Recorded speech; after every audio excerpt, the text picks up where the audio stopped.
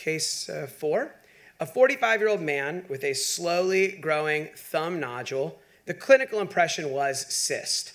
Now, I don't know about in France, but in my practice, everything comes in as rule out cyst or rule out lipoma. It's always a cyst or a lipoma until it's not a cyst or a lipoma, until it's some rare sweat gland tumor or sarcoma or any other thing. And so this is a crucial point, maybe not so much for pathologists who already get this, but for our clinical colleagues, or if you teach medical students, I always hammered on this point to my med students. Everything that is a nodule in the deep dermis or subcutis, it doesn't matter what it's made of.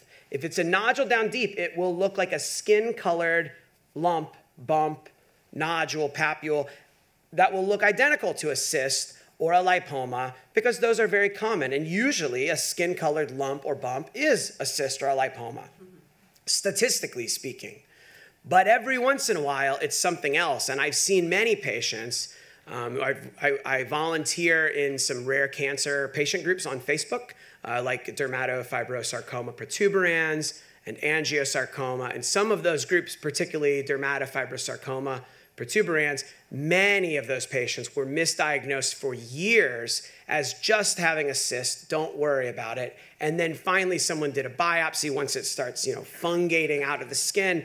And of course it was sarcoma. So I think it's important for our colleagues to know the only way to really know something's a cyst is to biopsy or excise it and let us take a look microscopically. So that's kind of a point that I feel very deeply about.